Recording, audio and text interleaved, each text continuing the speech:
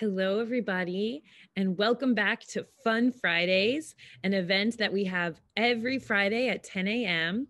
I'm Miss Kate. I'm from the Jersey City Free Public Library, and we're also working with the Jersey City Public Schools Special Education Department so that we can have our sensory story time.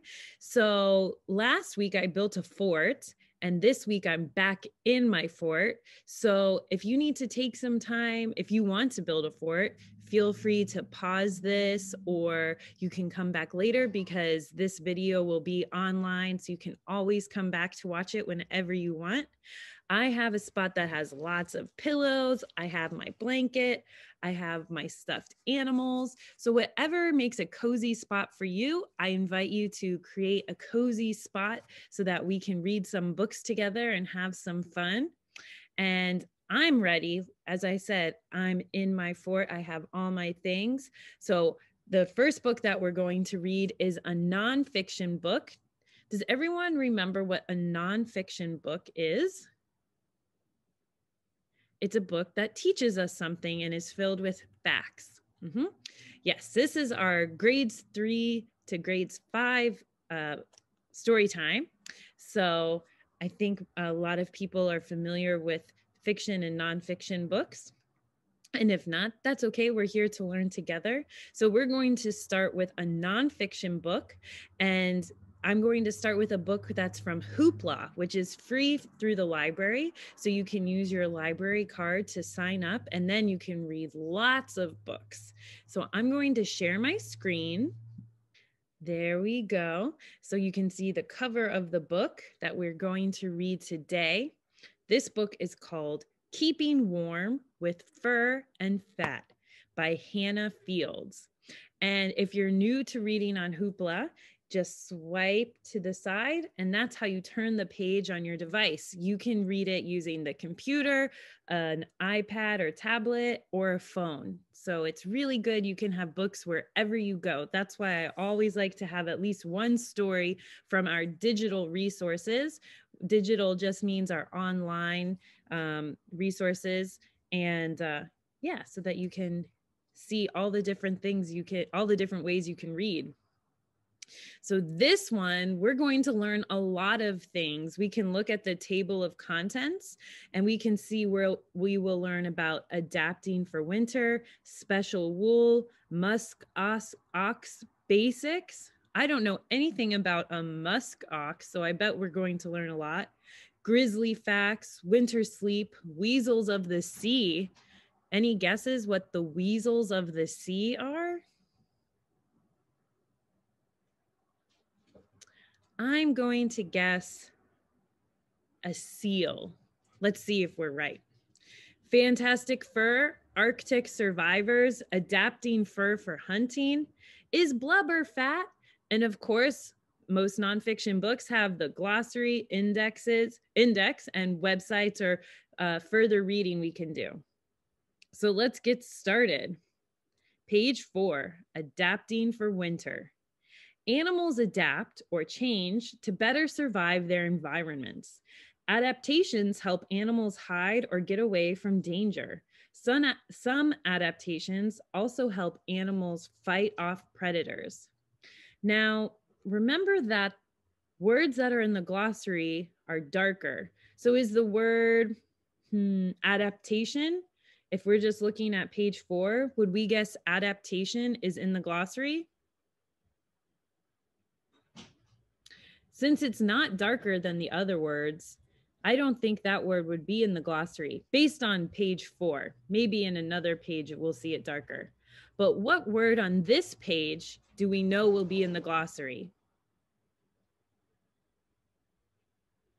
Environments, because the word environments is darker than the other words. All right, let's see what else. Mammals are warm-blooded animals whose babies drink milk and whose bodies are covered with hair or fur. Warm-blooded animals must keep their body around the same temperatures at all times. This requires lots of energy, which comes from food. Fur and fat helps animals living in colder climates use less energy to keep their body at the right temperature. If the animal can't find food, its body will burn stored fat to produce energy. Sorry about the line at the bottom. Hopefully it won't bother you. And then we see a caption with the image. Does anyone know what these animals are on page 5? These look like whales. Let's see what it says. Although not covered in hair or fur, whales are mammals. We said whales, we're right. They breathe air, are warm-blooded, and give birth to live babies that drink milk. Whales, dolphins, seals, and walruses are marine animals.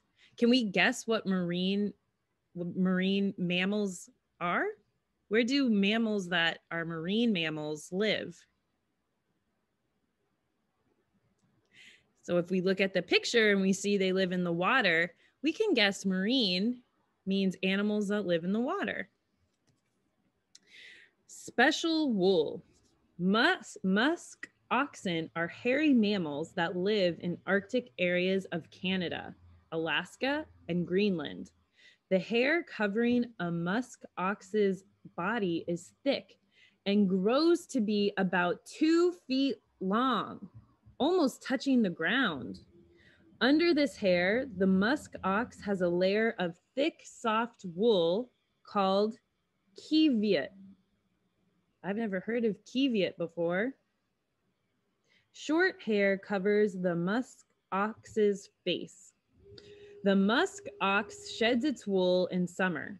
During the warmer months, the hairy herbivores eat more grasses and plants.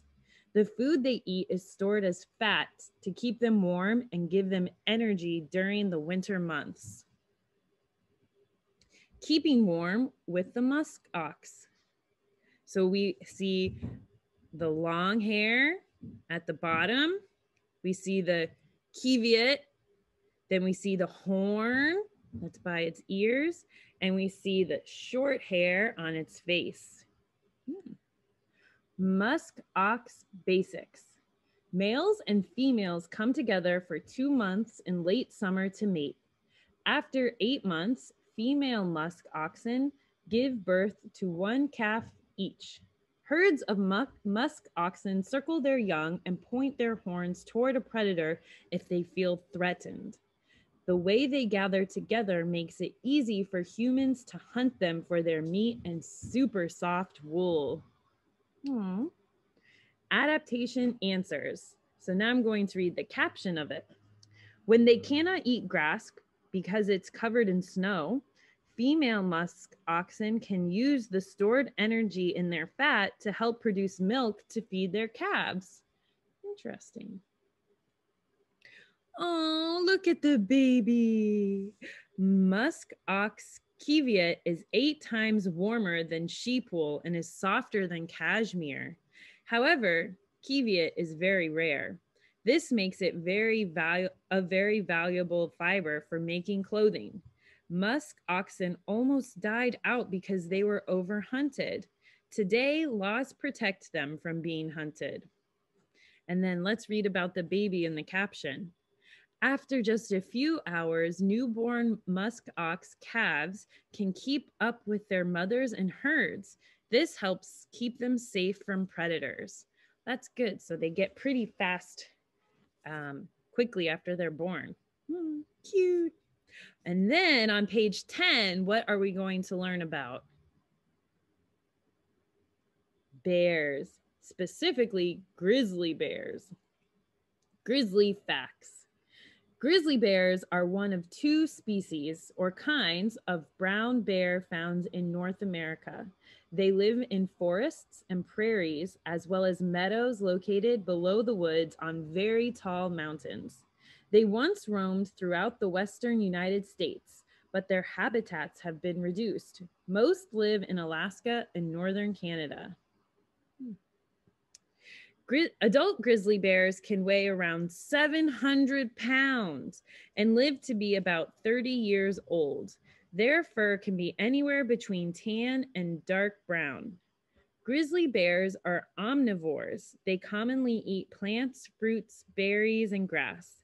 They also eat salmon, small mammals, deer, and even moose. And then the caption says, grizzly bears spend most of their time alone. However, large groups of grizzlies gather when salmon swim upstream in the summer months. The fat from salmon helps grizzly bears survive the winter. Winter sleep. So what's another word for winter sleep? Hibernate. Let's learn more about this. Winter can be a hard time for grizzly bears to find food. During summer and fall, they eat as much food as they can find to build up fat. Grizzly bears dig a den or hole into a hillside. As they settle down to sleep inside, their heart rate slows and their body temperature drops. They live off stored fat while they sleep for up to 7 months. Experts say that bears don't actually hibernate. They do sleep most of the winter. True hibernators, such as bats, wake up slowly. However, if a bear is disturbed, it wakes up quickly. Oh, interesting. Female grizzly bears give birth to cubs or babies in winter months. The mothers use energy from stored fat to produce milk for their cubs. They care for their cubs in the den until they're ready to come out in spring. Weasels of the sea. So do you remember what you guessed? I guessed a seal, but looking at this picture, I think I was wrong. What is this animal? It's a sea otter. Sea otters are one of 13 species of otters, which are part of the weasel family. Sea otters live along the northern coasts of the Pacific Ocean. There are 2 subspecies of sea otters in the United States, the California or southern sea otter and the Alaskan or northern sea otter. And the caption says, sea otters often drift on the water's surface. They wrap their body in sea plants growing from the ocean floor to keep from floating away. Sea otters don't have a protective layer of fat. This means that they can't store energy to use when they're cold. Sea otters eat about 25% of their own weight each day because they burn energy so quickly. This energy keeps their bodies warm. That is a lot. If you weigh 60 pounds, 25% of your weight is 15 pounds. I used to have a little dog that weighed 15 pounds. See if you can find something that weighs that much and imagine if you ate that much food every day. Whew. Oh, here's Lexi. Hi, Lexi. Do you want to learn about fantastic fur with us? We'll see if she stays. Fantastic fur.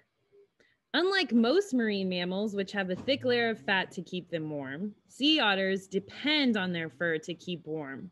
Their fur is very thick. They have up to 1 million hairs per square inch.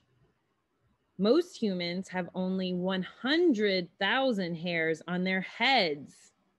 Oh my goodness. So I might have 1 million hairs all over my head, but a square inch is like this much. So they have all of this hair in this much space. That's a lot of hair, or fur, I should say. Well, no hairs. A layer of air gets trapped between sea otters' thick fur and their skin.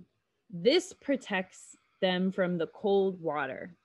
It also helps them float. Sea otters spend up to 2 or 3 hours a day grooming their fur.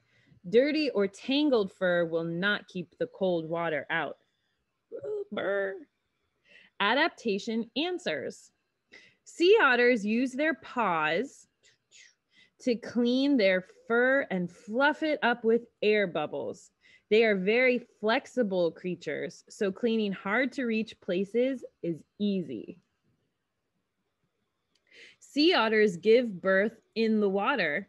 They are the only otter species to do this. Mothers hold their babies on their chest while floating on their back. Oh, look at the mommy and baby sea otter. So cute. Arctic survivors. Arctic foxes can be found in the coldest parts of the world, including Alaska, Canada, Greenland, Russia, Norway, Scandinavia, and Iceland. They are 9 to 12 inches tall at the shoulder, about the size of a house cat. Adaptation answers. Arctic foxes stay active year-round, including winter. This is possible because they have a thick layer of fat underneath their fur that keeps them warm in the low Arctic temperatures. Their small bodies help keep them warm, but their most important feature is their fur. Arctic foxes have thick, multi-layered fur that helps them survive temperatures as low as -90 degrees Fahrenheit. Whoa. They also have thick fur on their paws that allow them to easily walk across snow and ice. Arctic foxes mainly eat lemmings, a type of rodent. If they can't find a source of food to hunt, they might eat food left behind by other predators, such as polar bears. Adapting fur for hunting. The Arctic fox has adapted so its fur changes with the seasons. In summer, their coat is brown or gray. So we see on this side of the page, the gray or brown fur. This helps them blend in with their summer environment. During the winter, Arctic foxes have a coat of thick white fur. Not only does the fur keep them warm, it lets them blend in with the ice and snow that are everywhere in winter. Adaptation answers. Arctic foxes have special hunting skills. When they hear their prey under the snow, they leap into the air and pounce through the snow on their next meal. Interesting. So if something's hiding under the snow, they can kind of dive into it. Ooh. By blending in with their surroundings, Arctic foxes have an easier time hunting. The color of their fur makes it easier for them to sneak up on their prey because the prey can't see them coming. And then in the caption, Arctic foxes use their furry tail to shield themselves from the cold wind. This also helps keep their body from losing heat. Is blubber fat? What do you think? I'm going to guess it's different because why would they have a whole section about it? Let's see. Many marine mammals, such as whales and seals, have a thick layer of blubber. This protective layer isn't like the fat that land animals and humans have. It's much thicker than the fat a grizzly bear or a musk ox has. In fact, some scientists don't think of blubber as fat at all. They think of it as a type of connective tissue or a part of the body that holds together other parts of the body. Blubber connects an animal's internal organs to its skin. So some of our internal organs are our stomach, our heart, our lungs, but they don't need skin to stay in place. For the marine mammals, it seems like the blubber helps their internal organs stay in place. Interesting. Blubber stores energy and keeps marine mammals warm. It even helps them float. Can you guess who our visitor is? Lexi, would you like to come into the fort? Hi, Lexi, you can come if you want. Looks like we're at the end. So we see the glossary, which is like our mini dictionary. So we can see words like habitat, which is the natural home for plants, animals, and other living things, or omnivore. Do you know what omnivore means? An animal that feeds on both plants and other animals. So it eats plants and meat. Then we see our index. So if we wanted to know, What does it say about blubber? We can go to the B section and learn where in the book we would find blubber. And then we see some websites. So due to the changing nature of the internet links, Lexi's on this side now, but this isn't a side she can come in. Lexi, go away. Get out of our fort. Now she's playing high five with me. Excuse me, Lexi. All right. And then we see some other titles. So if you liked this book, there's a whole series like Fighting with Fangs and Claws or Staying Safe with Scales and Scoots. I don't know what a scoot is. That might be interesting to read. And then we can see if you can find it on Hoopla because there's lots of books on Hoopla. All right, I'm going to get Lexi off the roof of my fort and I'm going to come back with another book. See you soon. All right, we had to take a break from the tent. You'll see I had to put my tent away because today we're going to read Hanna's Cold Winter, and there's only a physical copy of this book. I couldn't find it online, but I love the story so much that I wanted to be sure to share it with you. So this is Hanna's Cold Winter, written by Trish Marks and illustrations by Barbara Knutson, and it's based on a true story. Hanna's Cold Winter. Can you guess what kind of animal Hanna will be? This is a hippopotamus, so I'm gonna guess she's a hippopotamus. Hanna's Cold Winter. And does anyone know what city this is? It's hard to tell just by looking at it, but when we read, then you can make a better guess.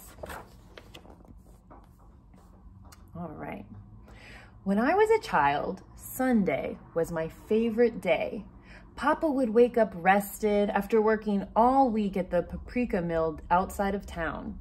For 6 days, summer and winter, he would pull heavy bags of dried peppers off the farmer's carts and haul them into the gaping mouth of the paprika factory, where they were ground into a fine spice. Papa used to say that the mouth of that factory was the only thing that was harder to feed than the mouths of his 3 children. And these are really pretty pictures. Try to get closer. But that was on the 6 days during the week. On the 7th day, on Sunday, Papa could sleep until the sun woke him up. We would wait for him to come into the kitchen, dressed in his suit and his red bow tie and the gold cufflinks his grandfather had given to him when he got married. "Well, well," he would say, trying to look stern. "I suppose I shall have no peace today. I suppose I shall have to wait to sit by the fire and drink your mother's good coffee. Your faces tell me you want to go out today."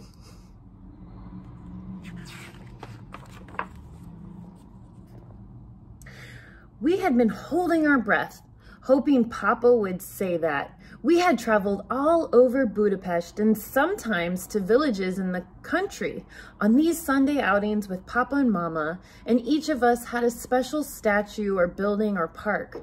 I loved the carved stone lions guarding the bridge over the Danube River. My sister begged to go to the baths at the Gellert Hotel and see the painted tiles and feel the steam rising from the water that bubbled up from the ground. So here we see the bridge over the Danube. And these lions, since I'm a librarian, they make me think of the lions at the New York Public Library. I wonder if they're connected. And then these are the baths. So Budapest is famous for having these kinds of baths that you go to as a family. My older brother, Gabor, who had pocket money, would run across the street from the baths to the market where the farmers brought their eggs and tomatoes and chickens. He would soon be lost in the maze of cheese stalls and spices counters, but he always came out with candy for us all. Oh, what a nice brother. It's always nice when other people are thoughtful. There was one place that was a favorite for all of us, but we never asked Papa to take us there because it cost money. We knew that when there were extra foreigns after buying Mama's sugar and butter and the cloth for new pants and new shoes for whichever one of us had grown too much, Papa would stand in the kitchen and put his hand in his pocket and jingle his coins and smile a big smile. Then we knew it was a zoo Sunday. Ooh.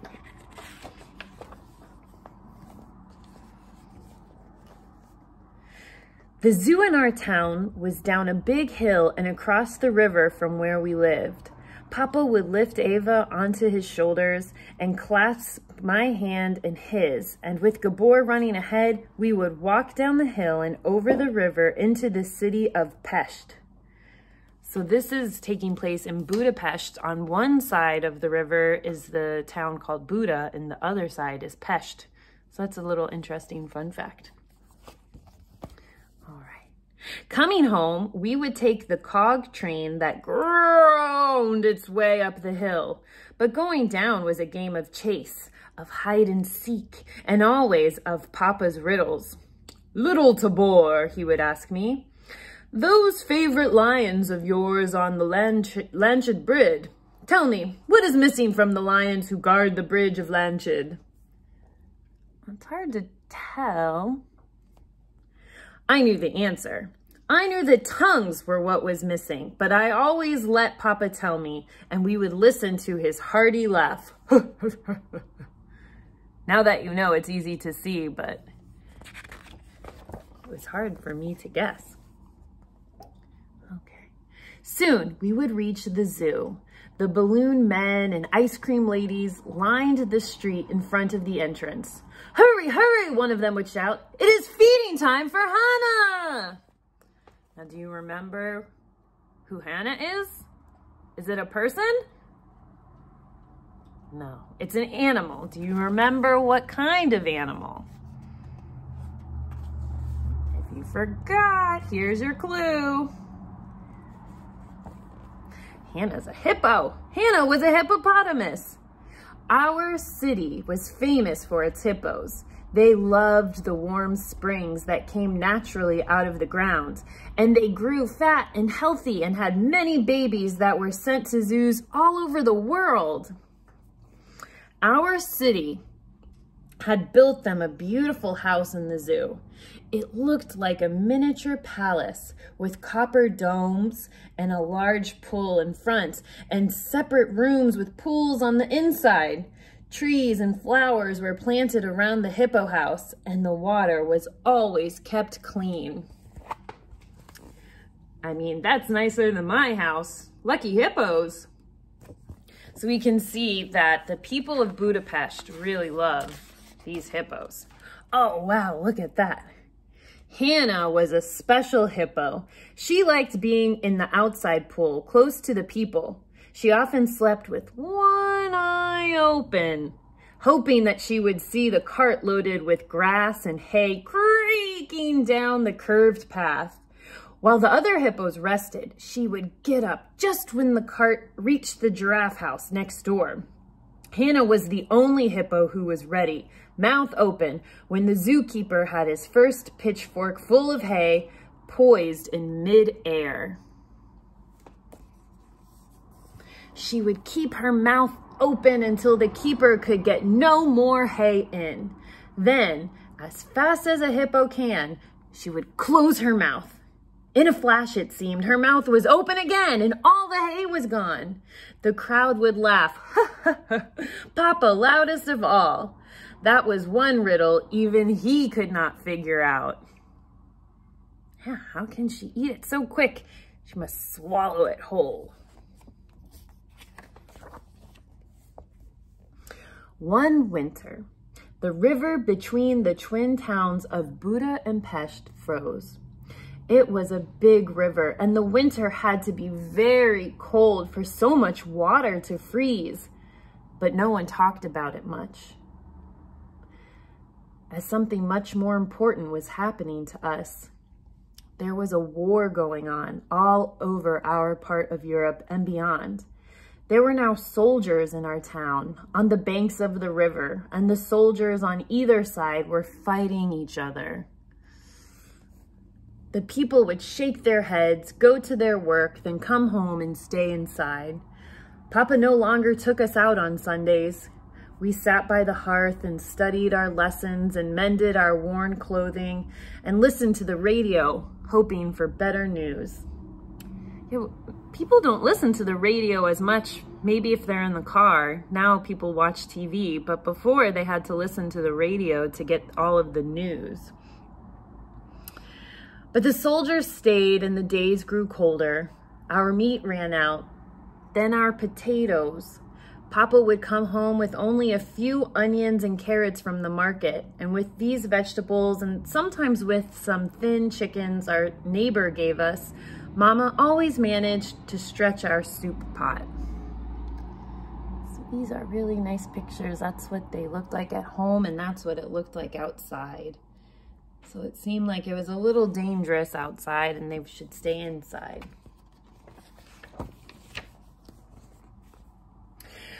We were so busy thinking of our own hollow stomachs that Papa's news came as a surprise. "The animals in the zoo are hungry too," he said. "I heard that because of the soldiers, no food is coming into the town, and the animals need more food when winters are this cold." We thought of Hanna and her wide grin and of how much hay her mouth could hold. We thought of her baby born that summer and of all our famous hippos in the zoo. We went to bed that night feeling helpless and sad. In the morning, Papa was in the kitchen, in his suit. His hands were in his pockets and he had a big smile on his face. "We are going to the zoo," he said, "but not for fun. We are going to save the zoo today. If you children get dressed and come with me, I will show you how." I like that this Papa is letting his kids help because kids can do a lot of things. If you see a problem, you can always try to fix it because you guys can do a lot. We scrambled to our rooms and in no time we're back in the kitchen. Mama wrapped mufflers around our necks. The way she looked, we knew she and Papa had stayed up late thinking of a plan to save the hippos, and that it was a good one. On the way out of our house, Papa picked up our straw doormat and an old pair of straw slippers. Gabor, Ava, and I whispered together, but we knew Papa would share his secret only when he was ready. On the way to the zoo, Papa told us what he and Mama had planned. "We are going to the zookeeper the first thing," he said, "and we will take him to the hippo house to show him that the plan will work." When we got to the hippo house, we could see a frozen pond and bare trees around it. The hippos were huddled inside for warmth and shelter from the wind. Hanna no longer looked our way, no longer slept with one eye open. We could hardly tell which hippo she was.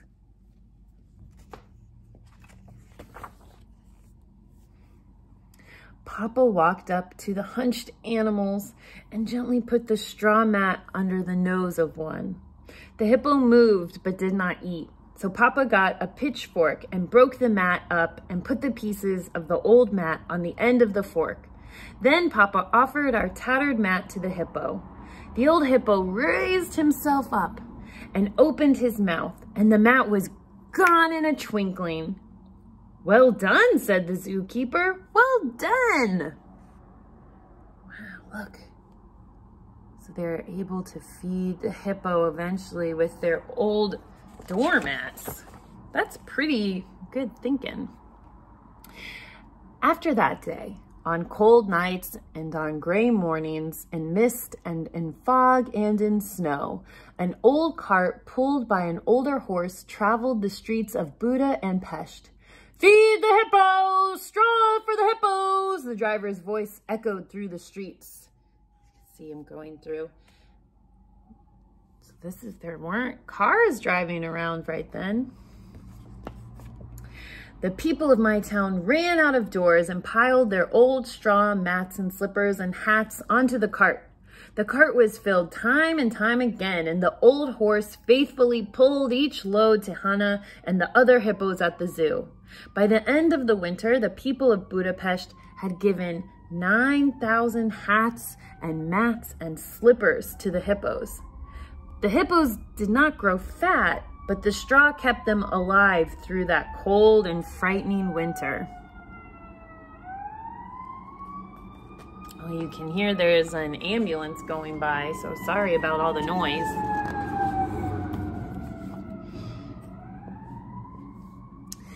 The war in our town ended that spring. Now I am grown up in the cold winter and the soldiers are only a memory. But the hippos in Budapest are still living in their palace and wallowing in the warm springs. I have traveled far since those days. Every time I see a hippo in a zoo someplace in the world, I think of Hanna and of Papa and the brave people of my own town who saved their hippos during the war with 9,000 straw slippers.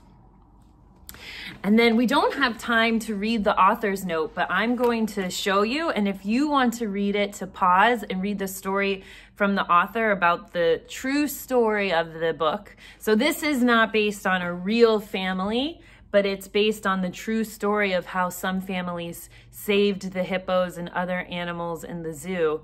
And then the author even got to visit Hanna herself. So I'm going to show this, and you can pause and hopefully be able to read it from the screen if you're interested in the author's note. So you can push pause and then unpause when you're ready. And then I'll turn because there's so many words.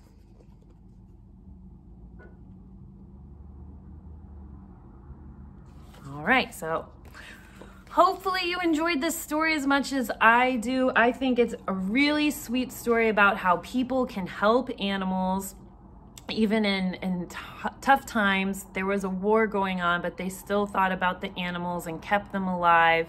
And I just think that's really remarkable and special. So maybe this story will invite you to help an animal you see, or even a person that you know, because we can help each other too. And you can check this book out from the library. It's not online, so you have to order a physical copy, but hopefully you do, or you can read it again using the YouTube link. And now it's time for a fun activity with Jersey City Public Schools Department of Special Education. So stay tuned and get ready to keep having fun on Fun Fridays. I'll hand it over now. Hello, everybody. We hope you enjoyed the reading of Hanna's Cold Winter. Today, for your activity, we will be playing a trivia game. There are some rules that we need to follow for this trivia game. You will have 1 minute to find the answer to each question if you do not already know it. Remember, you can use the internet, somebody that is home, or a friend. Use the chat box to type in the answer of the question. Always remember to be respectful in your answers. The chat box is being monitored. And most importantly, have fun. Our first question, who is Hanna?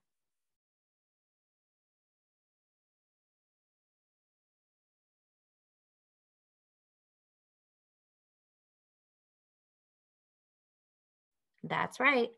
Hanna is a hippopotamus.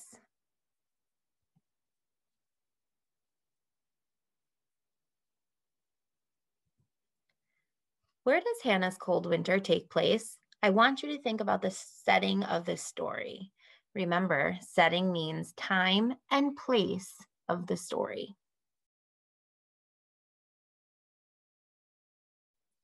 Hanna's Cold Winter takes place in Budapest, Hungary. It looks like a beautiful city. What continent is Hungary located in? There are 7 continents.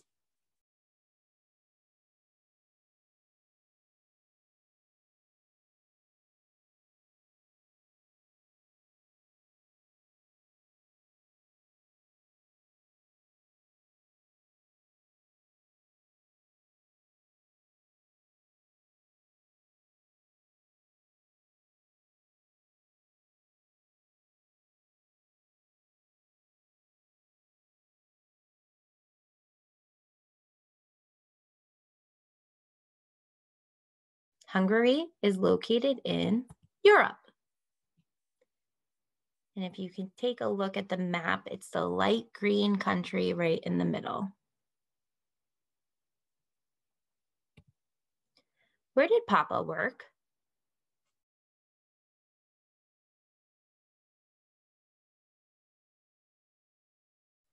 Papa worked in a paprika mill. Paprika is a type of spice that comes from a red pepper. And you can see the red pepper is all right there. Paprika is very popular in Hungarian cooking. What is Budapest famous for? There are two answers for this question.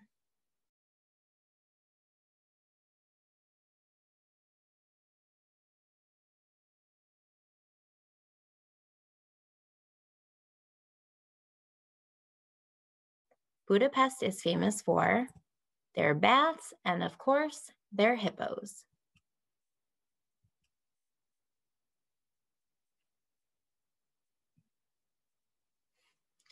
Where is the family's favorite place to visit? Remember, they would go here on Sundays if Papa had enough money.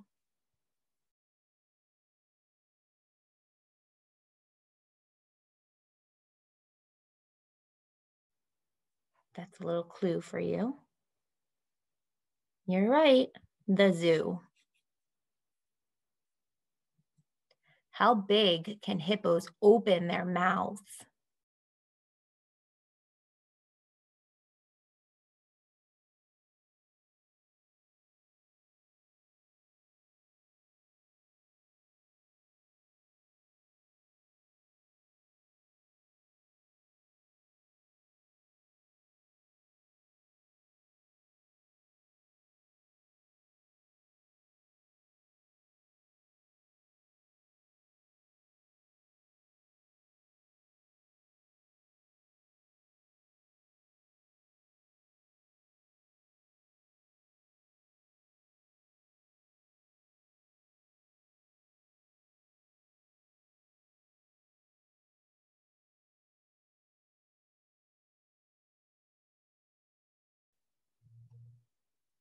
Well, that's pretty big. 150 degrees. What do hippos eat? Are they carnivores? That means that they're meat eaters. Or are they herbivores? That means they eat grass, veggies, berries, etc.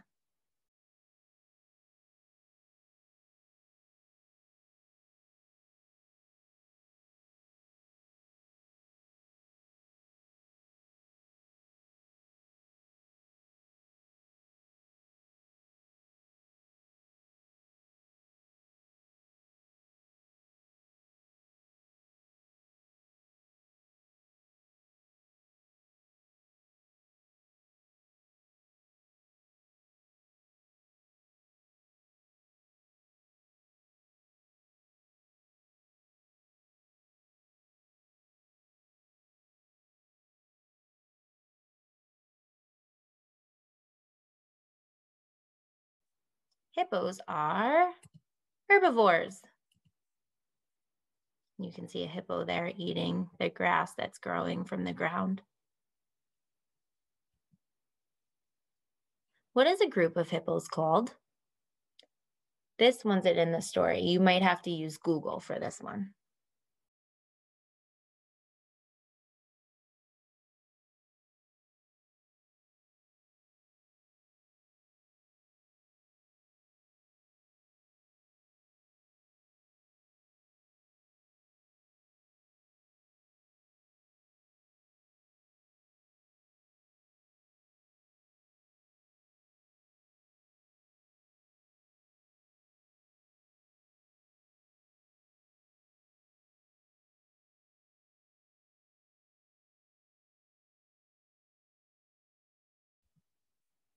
A bloat. How did people get their news during this time setting? Remember, this story took place a long time ago, so it was way before any TVs.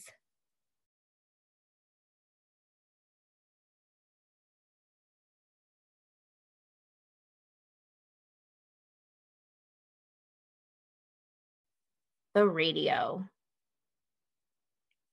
The radios back then looked a lot different than they do now. Why did the family go back to the zoo?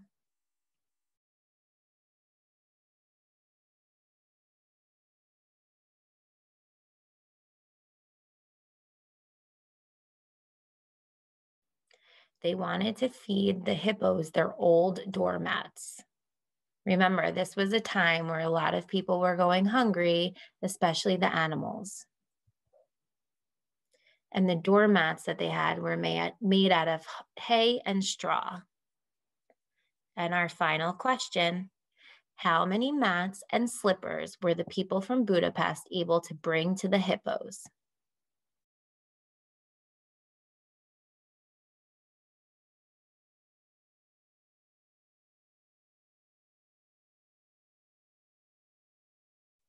$9,000. We hope you enjoyed your trivia game. Good morning, boys and girls, and welcome to Fun Friday. I hope you enjoyed the read aloud of Hannah's Cold Winter, and I know you definitely had fun playing that trivia game because I had fun playing. Before we move on to a writing exercise, I just wanted to briefly go over some of my favorite parts of the story. So the first thing I wanted you to take notice of was that the story was written from a first-person point of view. Well, what does that mean? That means that the story is told through the narrator's eyes. It's not being told by Miss Valdora telling you what happened to this little boy and Hanna during World War II. It's being told from his own experiences and what he did. Keywords, I, we, me, my. That tells you it's written in first-person point of view. So just something to keep in mind. The second thing is I really enjoyed the story setting. I really enjoy visiting Europe. So when I get to read a story that shows me a city or a country in Europe, I just love it. So in the story, we got to travel to Hungary, into the city of Budapest. Very fun. I wish I got to go there. We were also brought back into a different era. We are no longer in 2021, but now we're in a story that takes place during World War II. Now, luckily, you and I were not alive during this time, but this was a much different time period to live in. And if you would like suggestions for some books, I'm sure Miss Kate would love to give you a list of books that you could read to learn more about World War II. The next thing I wanted to point out is there was two conflicts going on in the story. The first one, which I just mentioned, there was a war going on. Now, wartime means people are fighting. You don't have as much freedom as you have now to go outside and play. In the story, the soldiers were blocking the roads so that food couldn't get through. And the family talked about how they didn't have as much food as they used to have. They had enough food to survive, but they weren't able to indulge in like chocolate cake every night, right? Which I hope nobody listening to this right now is eating chocolate cake every night. So the second part of the story, or the conflict, was that the animals at the zoo were also facing food insecurities. Food was so scarce for them, they had no food because the soldiers were blocking the food from getting to them. The family and the city came up with a clever solution to this awful predicament of no food for the animals at the zoo. What did they do to make sure the animals at the zoo survived? Well, they didn't give them Pizza Hut, right? That's right. They took the horse and buggy through the town announcing, we need hay, we need straw. And luckily, everybody came to their aid and they brought anything that was made out of straw or hay for the animals, mats and shoes and slippers, because luckily, hippopotamuses, Hanna, are herbivores, so they do not eat meat. They eat plants, herbs. And the last thing, which is probably my favorite part of the story, is that the family and the people that lived in the city of Budapest came together even when it was such a difficult time for them, they came together to help the animals in the zoo so that they would survive. Now, at the end of the story, we learned that the hippopotamuses, they never got fat again by the end of winter, but they survived. And that really made my heart so full to know that people care so much about animals that they would work so hard together to make sure that they survived. Well, I hope you enjoyed my favorite parts of the story. Now let's get on to that writing.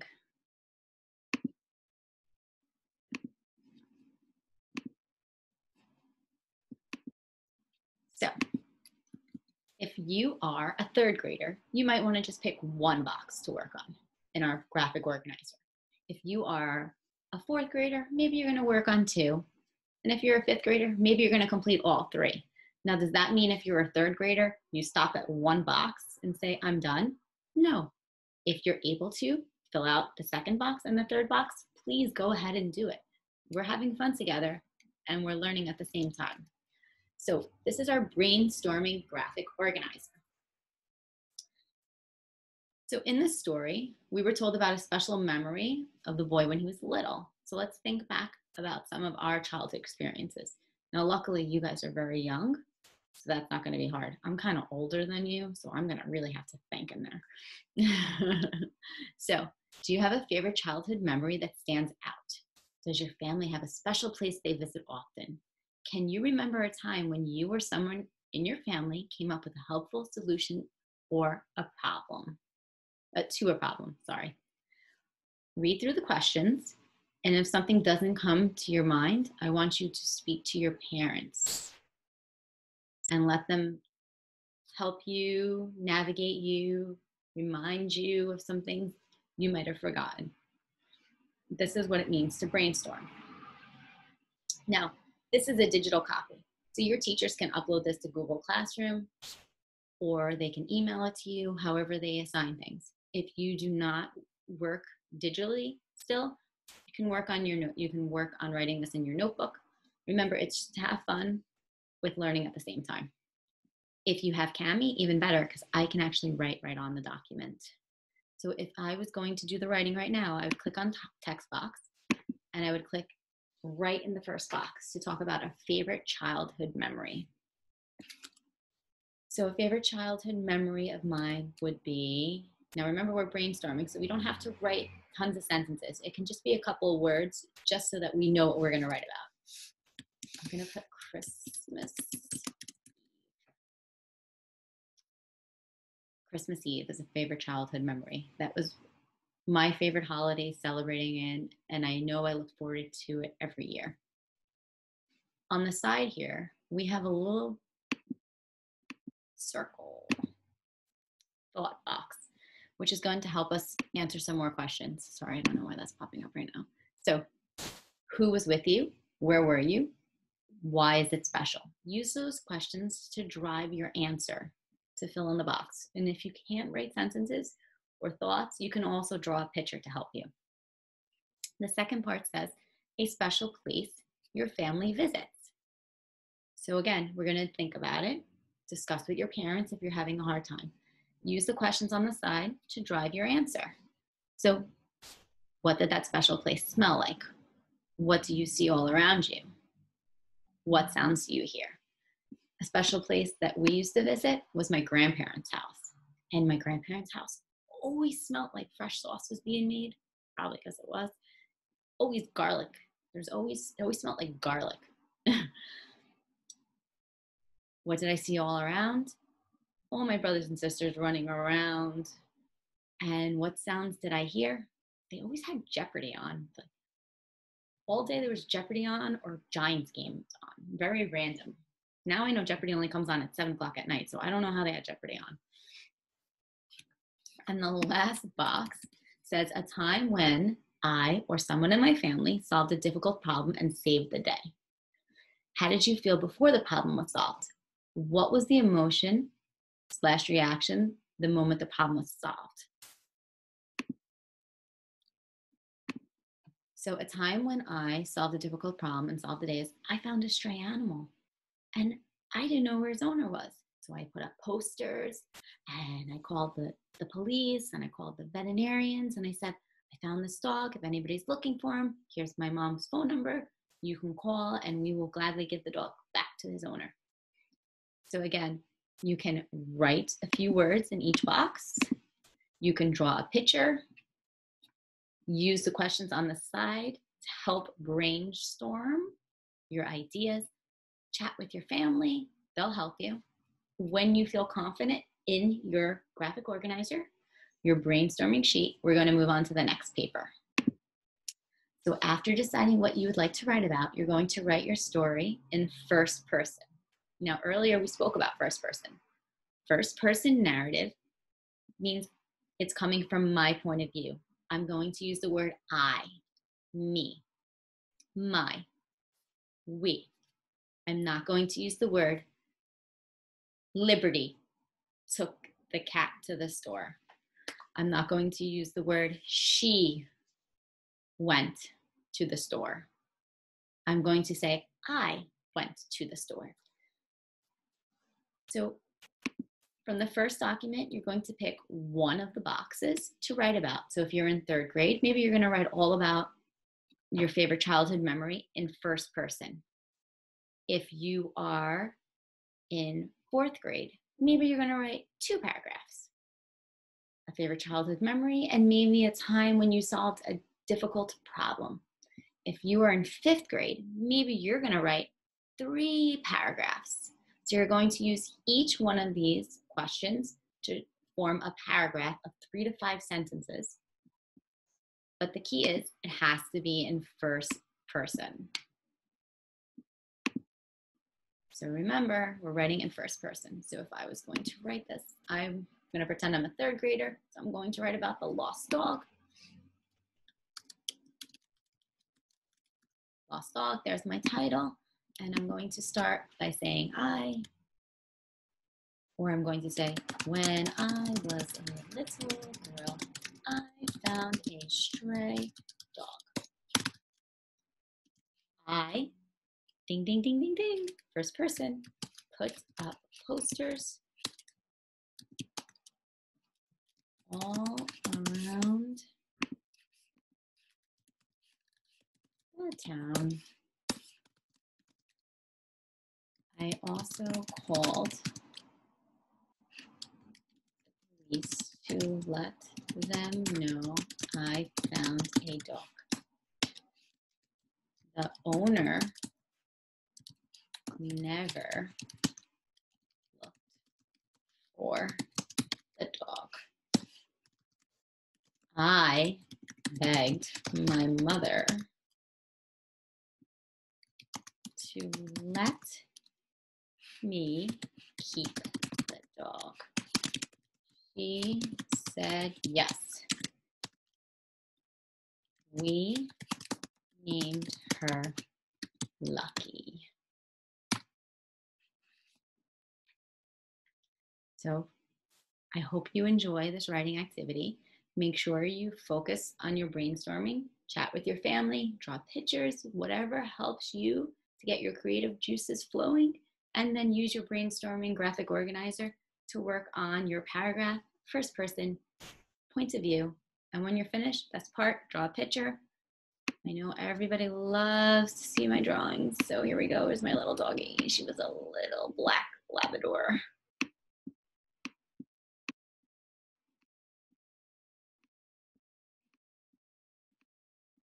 I mean, would it even be Fun Friday if I didn't do a picture for you, if I didn't draw a picture? All right, make sure you add more detail. Make sure you have fun doing the paragraph and filling out your brainstorming document. And when you're finished, I'd love to see it. Have a great day. Thank you for joining us this Fun Friday. Remember, Fun Fridays are every Friday at 10 a.m. And next week will be our grades 6 to 8 story time. But again, all ages are welcome to join. We'll be reading a story and then doing a fun activity. But until then, we hope that you have a great week and a fun Friday. See you next week.